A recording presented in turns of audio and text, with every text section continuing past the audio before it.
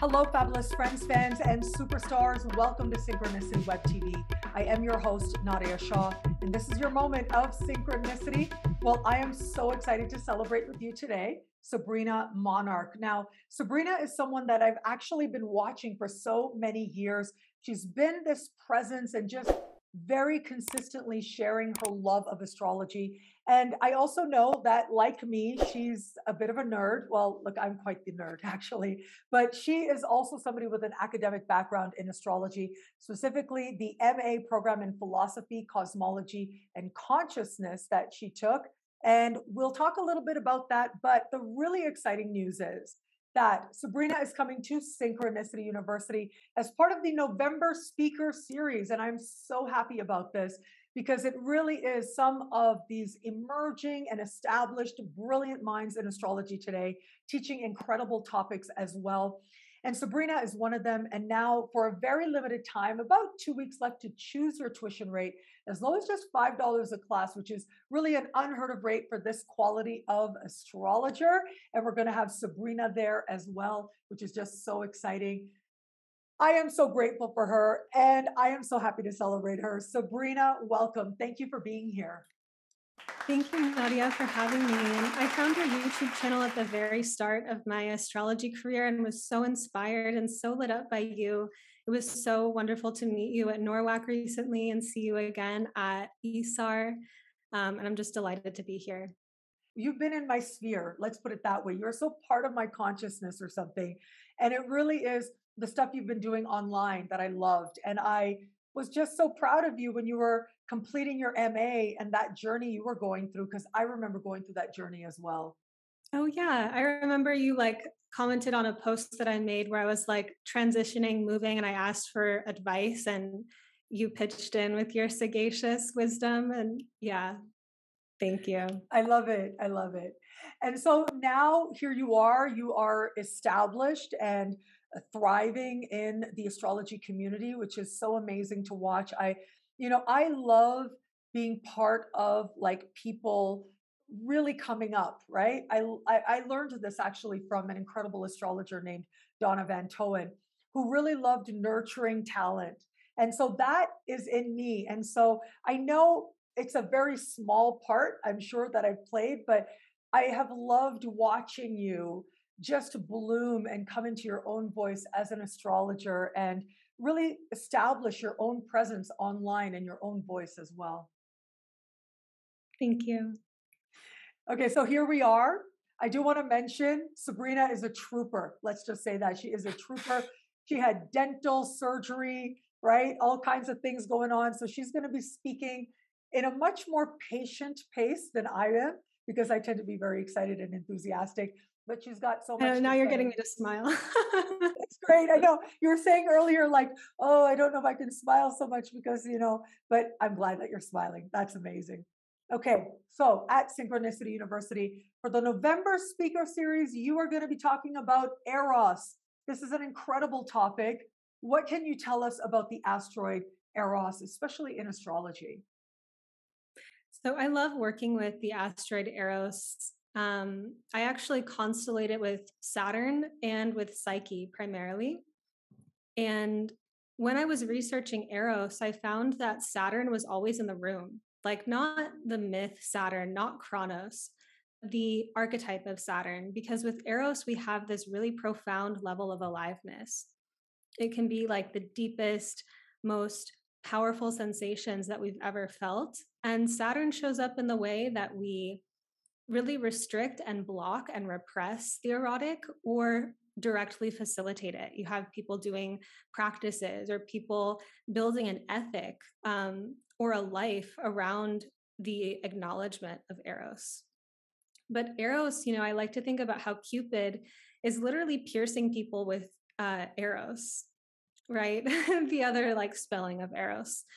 And it's uncomfortable to be rattled with the most powerful, potent sensations that we've ever felt. And so I think there's a great kind of defense that the psyche can erect to not feel that, or the kind of turmoil or anguish that we can feel when we desire a person, or desire, the proverbial like unavailable partner. And we have all of these sensations moving through us, but no relief really.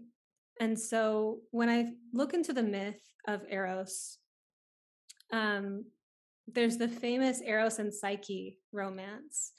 And I like to think of this not just as two different characters, but actually parts of our own psyche, right? And Psyche and Psyche have the same name. So I think about the poetics of like Psyche yearns for the erotic, Psyche yearns to be alive.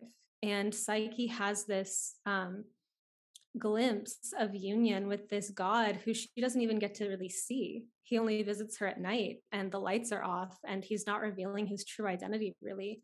But she's having this experience, and the drama, between them leads to them being separated for a moment of time.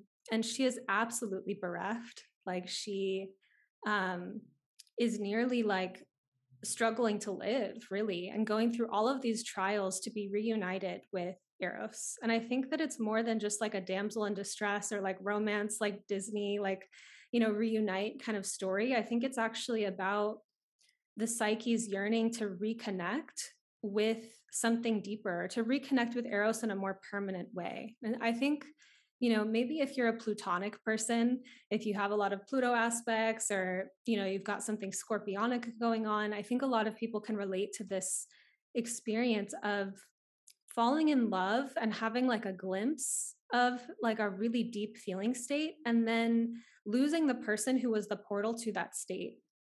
And then what do? It's like, do you collapse? Do you reject that part of yourself that opened? Do you say, oh, it was just a one-time like opening and now I'm done, or now I'm closed off? And so there is a real impasse that happens of how do we integrate this profound aliveness? Do we become hardened and crusty in like the Saturn way of it? Or does it require that we elevate the standards of our entire life, which is another way that we enact Saturn? So I really find when I think about Eros, on the one hand, the person who is embodying Eros is lighting fires everywhere they go. They're creating intense feelings and strong feelings in the people around them. And that may not even be something that is their goal. They're just, they've got it going on. They've like really tuned into themselves at such a deep level that they're sparking deep sensation in other people. And in the early kind of studies of Eros, or I don't know if I'd say studies, but like the early understanding of Eros, it actually is the origin of advertisement, in the sense that when we see like a billboard or we see a commercial and suddenly we want something, we've been struck by Cupid's bow. Like now we have desire that's leading us in a direction. So Eros is a kind of tool of the advertiser or the magician. Anyone who's practicing glamour magic or enchantment magic is working with the erotic. So powerful. But then yeah. And so when we are looking at it, I mean, I love the mythology, of course. I really believe that we live these myths, like, and you just illustrated it so perfectly. I think just about everybody, no matter, how you'd like to feel or say you are removed from it, we all have had that experience where we feel that desire, like you said, right? Like that bow hits you, that portal opens, and it's a portal of desire. And sometimes it's unrequited, sometimes it's fulfilled, sometimes only for a moment.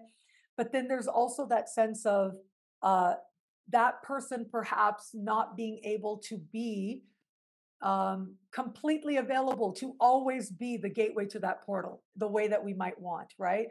And I think everybody really, if you've lived, you've probably had that experience in one way or another. And what is it in terms of like astrologically? Like when I'm looking at my chart and I'm looking at the placement of Eros, the asteroid Eros in my chart, what can that tell me about how I engage that energy? And I'm like right now very curious to go look at my chart and see where my Eros is. Yeah.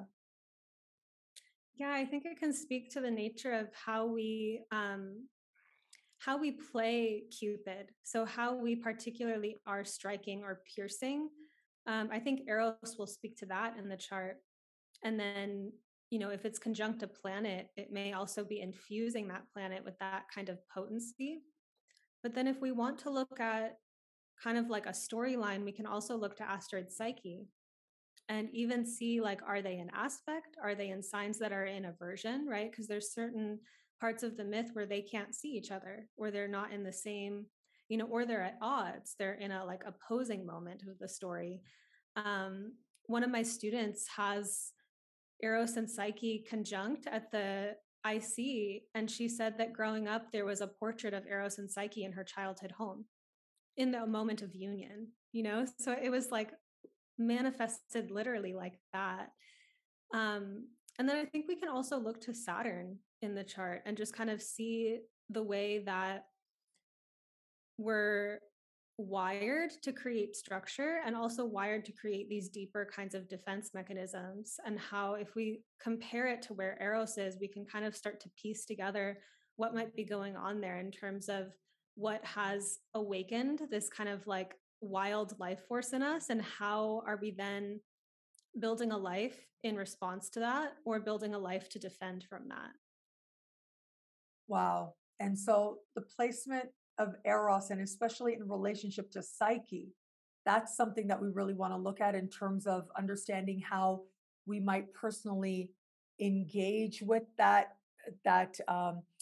You mentioned it like a charisma, I guess, and maybe that's not the right word because the sun is more charisma, but you talked about how people who are very in tune with their Eros, they're able to be people who are that much more attractive to others. Right. And I think if we give, Psyche some more depth too, because in the myth, she is going after Eros. She is chasing that, or she's wanting to be reunited. Um, but I also think of her too, it's like she grows up and she's extraordinarily beautiful. And she's not getting any marriage proposals. Her sisters are, but she's so beautiful that people are intimidated and won't ask her out, basically. Wow. And so there's Wow. something about her that is extraordinary that's actually creating a sense of alienation for her. And when she does unite with Eros, it is this kind of wish fulfillment. It's this sense of, here it is, and then she's separated from it. And so it's this kind of pain of lack and then fulfillment and then lack again, and being like, now I've tasted something, like, how do I return to that state? And I think if we reverse engineer it in another way, we could think about how Psyche um, could relate to our relationship with personal development, like how deeply we're willing to get to know ourselves. And I think that the more we open to a relationship with self, say like we're understanding our astrology chart and we're doing divination and we're reflecting and introspecting very deeply about what happens in our life, then life becomes increasingly psychedelic. I've noticed, like, things touch us more deeply, like we're more alive and awake in our own essence, and it leaves space for that union with the erotic. um, and Eros is attracted to Psyche. He falls in love with her when he first sees her. There is a connection between them, but I do think in the myth, Psyche is much more vulnerable. Like, she's the one who really kind of carries a lot of the emotional burden of the situation, and I think Eros is kind of in that position of like sparking, and creating fires wherever he goes. And so I think there is a quality in that, of some kind of power differential. But if we look at it as two parts of ourselves too, it could be the part of us that is able to generate that aliveness versus the part of us that wants to receive it. And even looking at how balanced those things are within us, or which one we tend more toward. Wow. And so we can have an understanding as to whether or not we are the people who like to pursue or like to be pursued. Is that like a good way to put it in a way? Maybe, yeah. I Maybe, think, yeah. like, or even parts of the chart, like houses where we're, wishing to receive that infusion from Eros, Mm. or be like met by Eros, versus where, we are the ones generating it. And I think even meditating on bringing those characters together in our chart, can be like forming some kind of inner marriage, like something chemical, just as a personal reflection. Okay, to be completely selfish here for a moment, can I tell you my placement? Because the reason I Please, was just a yeah. little busy because I was looking up my chart, and I'm not going to share my chart out there because I that's something I don't do, but I will tell you the placement, and it's very exciting for me. Like as you're talking and I'm relating it to my chart, it's just like blowing my mind. I have to tell you because it is so profound how I am considering how these energies interact. So I will tell you my Eros is conjunct my sun in the eighth, and it is Nadiya. trine. I know, right?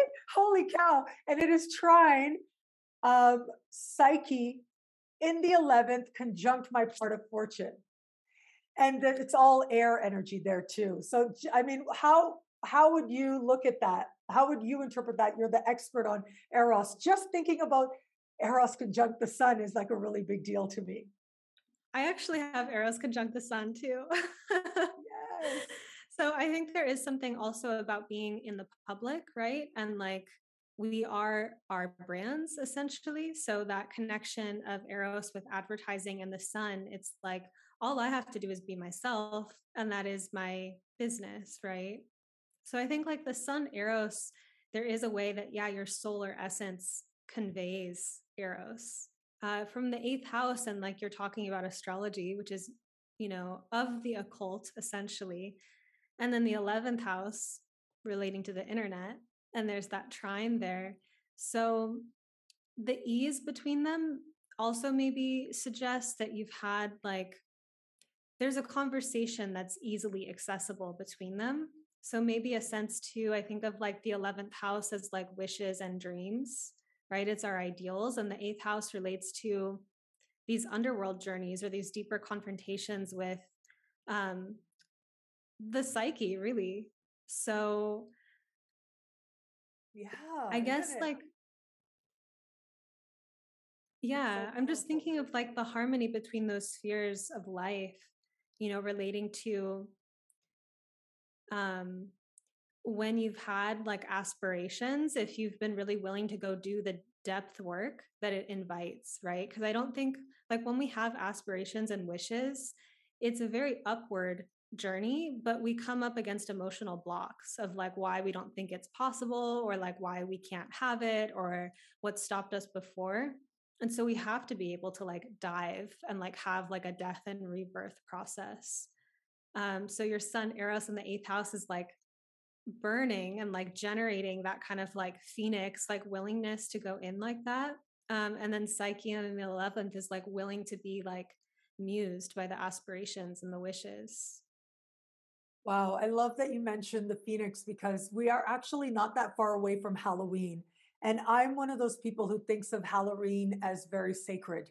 Like personally, I feel like Halloween is an opportunity to really connect with an archetype of some kind that you desire to emphasize or really delve into an understanding of it. Like you are putting on the costume of an archetype that invites you to go to a deeper level and acknowledge that archetype within you. And so to me, it's always been so sacred. I always take a lot of care to choose my costume. And I will tell you, between you and I, and everybody watching this, um, I've been thinking about being a phoenix for this Halloween because that's how I feel. I really feel like I'm in this zone, I'm in this energy right now that I feel as if I just finished a sabbatical and that was like, the going within.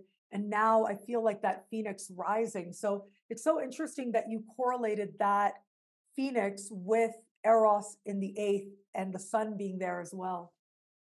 Yeah, and even costume and like getting dressed up as a way to like merge with a persona and like have a transformative experience from that feels very sun Eros in the eighth. Just as a side note, there was this book, and I forget the name of the author, but it was called Pop Culture Magic. That was the name of the book. And basically, what this person was saying was that when there are these characters that we see in movies that resonate very strongly with the collective, that is actually a reinvention of a sacred energy that desires to be known in the psyche of modern people, that desires to be acknowledged in some Wow. way. Isn't that so powerful? So he was using the example of Star Trek. or Star Wars. I mean, those are very powerful examples of how myth and they chose it, like George Lucas chose very consciously with Star Wars to reenact certain myths, to engage the work of Joseph Campbell, who really explored the power of myth so powerfully. And so, yes, he makes these correlations between different stories. I mean, if you think about it, for me, it really was Neo in the Matrix. I have loved Neo in the Matrix for over 20 years. I've seen the Matrix first movie like 332 times, I tell you, something like that. And it's interesting how that is a story of, on the one hand, like the chosen one. On the other hand, it ends like the third part ends with him being like a Christ figure. So it's really interesting how these characters, they have that ability to help us to bring forward something within us that we recognize as sacred that connects with that archetypal energy. Wow. Yeah, film is such a beautiful example of that, like resonance in the psyche of an image. And it has me thinking about, when a person is embodying Eros, it's like you have an interaction with them and they're on your mind later, right? And the quality of like making oneself that striking, I think, is like something that if we're thinking about glamour magic or enchantment, or if you have a personal brand and you're wanting to get yourself out there, there is a cultivation of the erotic to do that. And I think there is a harmony or a relationship between the psyche where if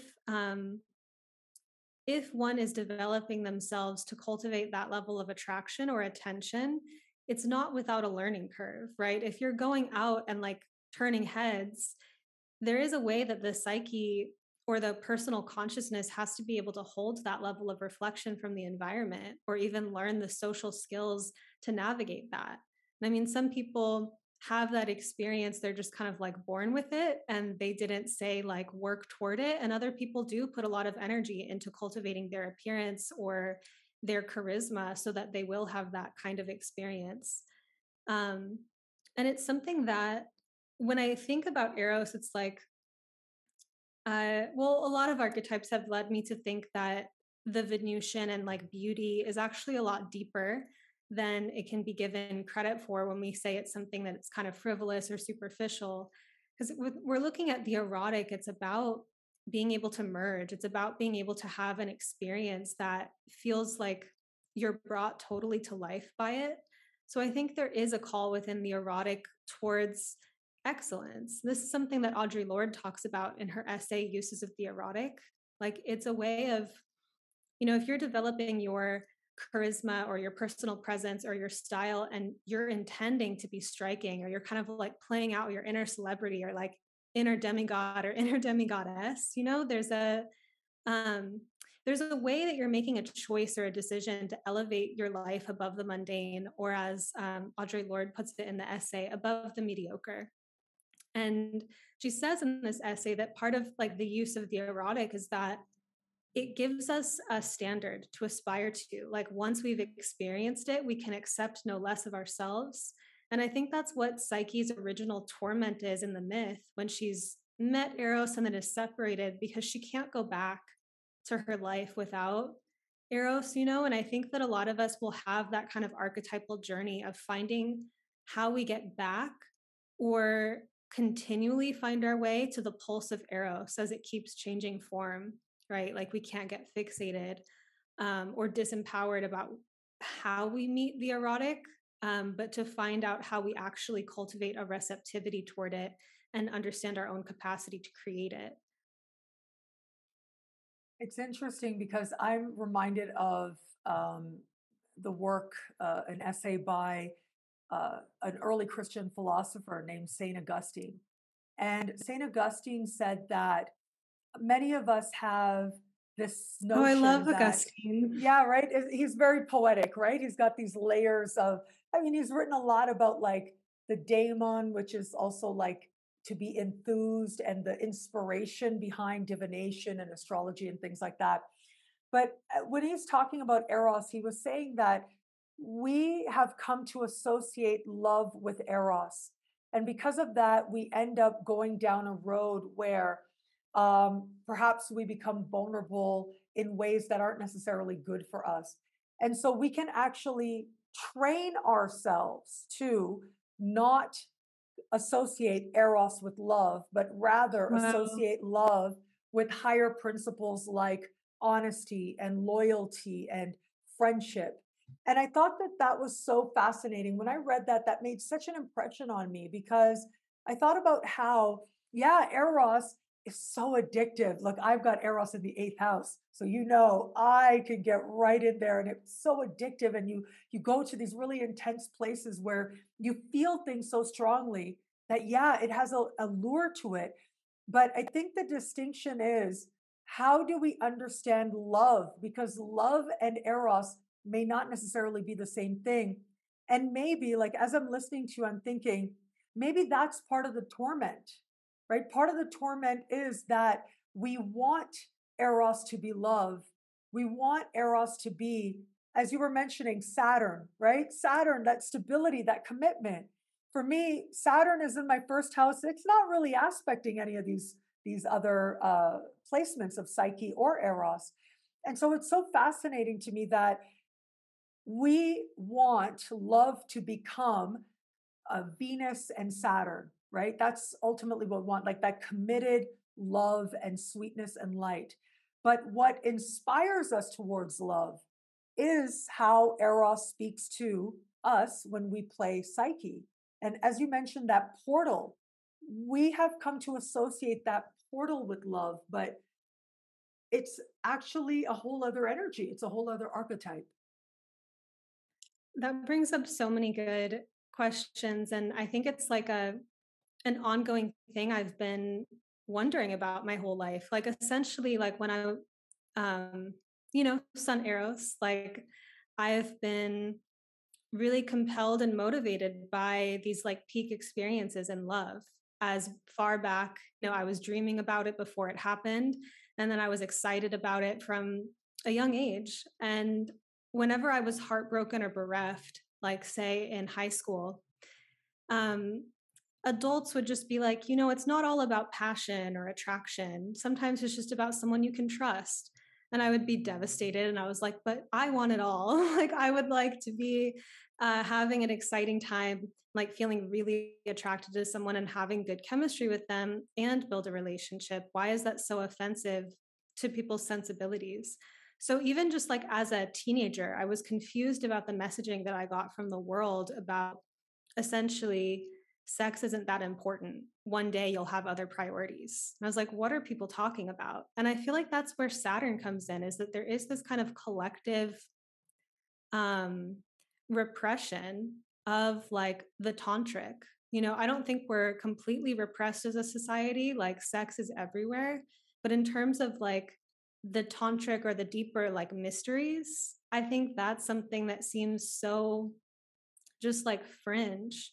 But I'm like, what if that was considered more normal, that people invested energy in their personal development, in their sexuality, in their relationships, and in the sexuality in their relationships? And I feel like there's a discipline to that with Saturn where it's like, it doesn't just happen. Like that immediate passion or addiction or chemistry, yeah, that can be immediate. But cultivating like a steady fire with someone or in a container of trust, like that need not be, two separate things where it's like you have your passionate encounters and then you have your stable love relationships. And that dichotomy has like haunted me, I feel like, honestly. So it's like a deeper question that I wonder about of culturally, like why that's the messaging. And I think a lot of movies, and they portray that sense of just passion or like kind of getting struck by Cupid's bow and then a relationship happening and then the end. Like there's not a sense of like, yeah, we went to school, we studied tantra, we went to these retreats, like we learned some, there's not that arc of investing in it in this kind of like deeper, like practiced way. But this is something I'm still like unraveling. So I'm really curious to like keep talking about that and hear what people have to say because it's mystified me for quite a while. Well, it's all an exploration, right? Ultimately, when we are exploring the archetypes of like the astrological symbols, the planets, the asteroids, how they show up in our chart, what we're really doing is finding a symbolic way to understand ourselves, to understand the cycles of our own life. And that really is a journey of a lifetime. And so I love that you're bringing in this other layer of understanding with these asteroids that maybe a lot of people don't really use as actively, as they're not considered one of the major planets. And yet, just listening to you and what I've learned in this time with you, I like my mind is just like expanded right about now, because I'm seeing how adding these elements in, how much it says about what we go after, what we pursue, but also, in a sense, how we receive as well, what we think of as eros and passion, and how that might differ from what we think of as love, and where there is, as you mentioned, that dichotomy, right? It's interesting because, yeah, we live in a time where it's almost like lust and sex is objectified, right? Like, yes, it's wonderful to live in places and societies where there is that sense of liberation because it does create, I think, a greater sense of equality compared to places where they don't necessarily have that sexual liberation or women's equality in the same way. But I think there's been a lot of focus on the sexual liberation of women and maybe not enough on the other ways in which women and other people are wanting connection with each other, are wanting mutual respect, are wanting equality. And that brings with it these other major players into the mix as well. But Eros and Psyche is so fascinating in and of itself. And so I have to say, I'm really, really looking forward to your talk. And once again, you guys, Sabrina is coming to Synchronicity University for the November speaker series. And for a very limited time, just about 2 weeks left to choose your tuition rate, as low as just $5 a class. And look, I think it's worth it just for Sabrina's class. I mean, just look at what you're going to learn, how much I learned in this short amount of time. So I'm really looking forward to how you help us to further understand Eros and Psyche and Saturn and so much more in the chart. Sabrina, thank you. Thank you for being here. I loved talking to you. I have to say, I loved nerding out with you on these myths and how much you know. I am so impressed. I think it is so wonderful. Thank you, Nadiya. This gave me so much to think about and got me really excited even more to be here and share about Eros and Psyche and Saturn soon. It's exciting for sure. And I'm looking forward to your class. And thank you again, Sabrina. And thank you, everybody out there, for watching. And until we connect again, take care. Bye.